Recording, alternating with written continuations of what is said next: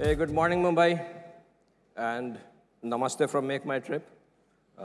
Naam to suna hi hoga, and at least that is what I would like to believe, that several of you in the audience would have interacted with one of our brands, MakeMyTrip, GoIBibo, or Redbus, whenever you've thought of travel.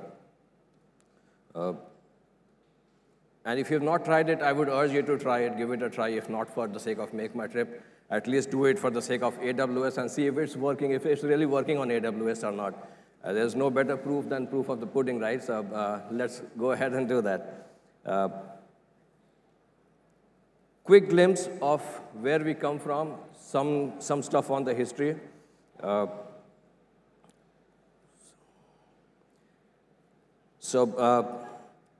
Founded in 2000, been around for 19 years. For most, if not all of the 19 years, we have been the market leaders. Listed on NASDAQ in 2010, and in 2017, 2 years ago, merged with GoIBibo and Redbus. Interesting journey overall, but the best is yet to come. And this is why I say the best is yet to come, because if you look at the air traffic growth, the number of passengers, it has doubled in the last 5 years. The trajectory on the international also is more or less similar. So huge opportunity there. In terms of hotels, the numbers are a bit off, a bit dated, but only 20% of the transactions are happening online. 80% is still happening offline. So huge untapped potential over there as well. We've talked about this. So you would realize that it's time to focus more on the market growth and capture the growth as much as possible. Before I get into the infrastructure and into the operational aspects, I would like to give you some nuances of the travel segment. First of all, it's a low-frequency use case. Typical person sitting in the audience, I'm sure you would travel once in 3 months and take 1 or 2 vacations with your families in the year. But when you do that, you spend a lot of money traveling, which is why it's a high, average transaction value is pretty high. People are circumspect. You would like to do a lot of researching, a lot of browsing, a lot of comparison shopping. For our app, it means that there are multiple sessions before the shopping and the browsing converts into a transaction. Puts pressure on the infrastructure for sure. I mean, there's more load on the system, on the infra. From time to time, I mean, the traffic is also bursty. It's spiky traffic. Airlines will run the flash sale. Hotel chains will run their own sales. Banks will run their offers. Time to time, we do our own promotions and app fests to induce more demand. So there's a lot of spike that comes. A lot of bursty traffic comes into the system. Now, when you're running your own data center, you plan for the peak, but that peak never gets utilized. So challenges because of that as well. The last thing that I want to touch upon here is the perishable nature of the inventory that we sell. This is not something that we buy and keep in our warehouse, and then when you refund or return it, it comes back to the warehouse. The intrinsic value or the cost of the product remains the same. That is not how it works. If a plane flies with an empty seat, that inventory is lost forever. It never comes back into the system. You've lost money on that. If a hotel has a room which is unoccupied for the night, that is lost inventory again. So it perishes completely, gone from the system. So there's a lot more paranoia on the part of the suppliers to make sure that the inventory is used as much as possible. And then because of the perishable nature, there are pressures on the engineering side as well. First of all, the price and inventory, that is very dynamic. So most of you would have experienced it on the funnel. While the buying experience also, I mean, we try to get as much from the suppliers, so the connectivity to suppliers is important. There are hundreds of suppliers on the back end that we remain connected to keep our price and availability current, so we don't have to suffer in terms of price changes while you're shopping. Refund and cancellations are also very complex because of the perishable nature of the inventory. So that adds to the complexity of the system overall, fundamentally on the connectivity side and keeping things current. On top of that, obviously, you have airline disruptions, airlines going out of business, lack of shortage of pilots, because of which the flights are grounded.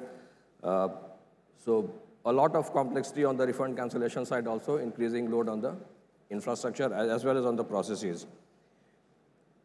On the tech side, again, there are a few more things that we are doing over the last few years.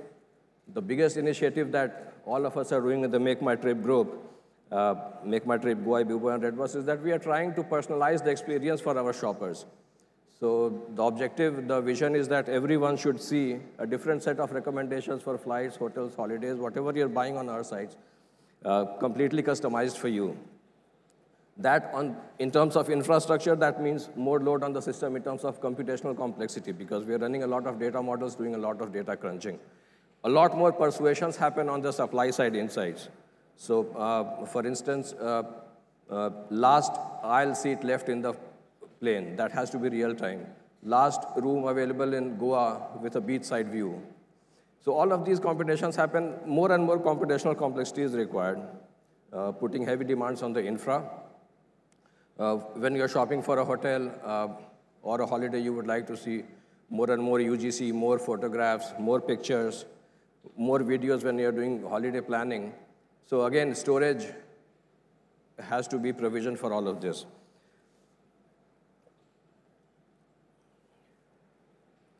So now I'll get into the infra and the challenges that we had. We were running 2 data centers, one from Mumbai, one in Chennai. Started several years ago when hardwares and networks were flaky. We had an active setup. Most of you would be software engineering folks in this room. You would understand the complexity of having an active architecture. One of the things that I would like to underline here is you provision for the peak, but typical utilization, I mean, if you're very lucky, it will be in the low 20s. I have worked in organizations, large organizations earlier, where the utilization has been close to 6 to 8% as well. That always plays at the back of your mind when you're planning your strategy, tech strategy and the investments. It's not about money all the time. And the last bit that I want to touch upon, because all of your hardware typically is provisioned for usual traffic and to handle the peaks. So you have almost nothing left for experimentation. That is the biggest problem with having your on-site, because every experimentation needs additional provisioning. You have to provision more and more every time you have to do an experiment. That becomes difficult. So based on, the challenges that we are seeing, first of all, the market is growing. You have to keep pace and keep ahead of the market. And the use cases that we are shipping out is more data incentive, and more and more of storage is required, more network bandwidth, more I/O bandwidth.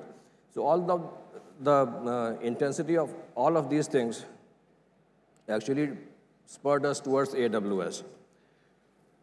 I'll talk about the process first, how we did the migration, and then we'll talk about the benefits. We chose an all-in migration, which all lock, stock, and barrel. You've heard that story before as well. But when we did that, we did one line of business at a time. We started with one of the critical line of businesses, hotels, moved it on the cloud, used our data center as a backup. And trust me, the backup actually helped because we needed a fallback. Initially, things do go wrong, so plan that way. But once the first set of migration was done, we were through. So we started the migration in October of last year. March 31st, we were completely done, fully 100% migrated on AWS.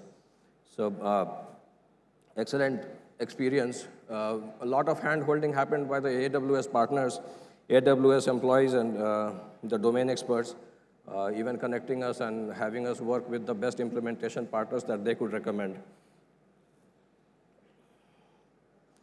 Benefits I've talked about already. But the biggest benefit I now see is that I have liberated my entire engineering team to do more experiments. And more experimentation means more innovation. Well, they were previously held back because they couldn't spin up and spin down the servers. Now they're free to do that at will. So that's the biggest benefit. For someone like me and my team, a lot of bandwidth that we were investing in managing the data center, that is now free to spend on other stuff. So I see that as one of the biggest benefits. Cost so far has not been a consideration for us, frankly. We have just started the optimization exercise.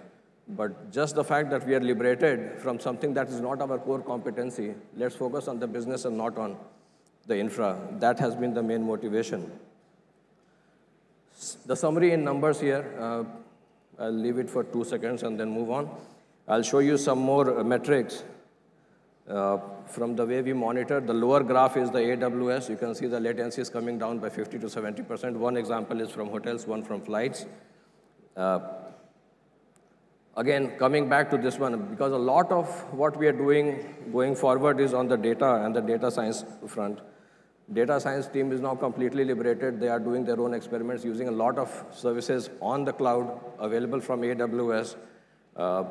We have a few models in deployment today in production, but next year, I'm sure we will have at least 10 times, if not more, of these models deployed in production. Talked enough about data. This is the suite of AWS products that we are using. You can see most of the usage and most of the interest, at least. I mean, the usage is all across, but most of the interest is in the data and analytics and the AI ML front, where we want to do more and more models in production going forward. That's pretty much has been our journey so far. So far, so good. And for someone like me, there are two big benefits. First of all, I have to spend less time thinking about infra and hardware and operations. I can focus more of my time and my team's time on the real problems and the market growth and capturing that growth going forward. Thank you. And if you need any questions, if you have any questions, I'm in the audience for the next few hours. Thank you.